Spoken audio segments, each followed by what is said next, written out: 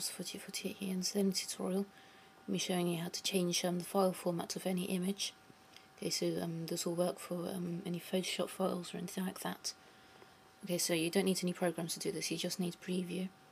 Okay, so what you have to do is you have to right click on an image, go to Open With, and select Preview.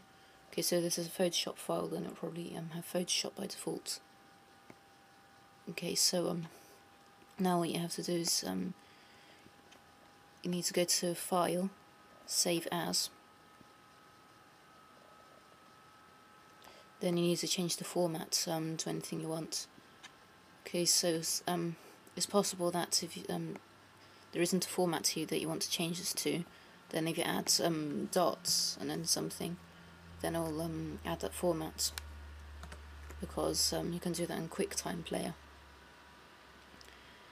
You can also save it to some different things like Photoshop. Anyway, thanks for watching this tutorial. Please rate and comment this video, subscribe, and check out my other tutorials and videos.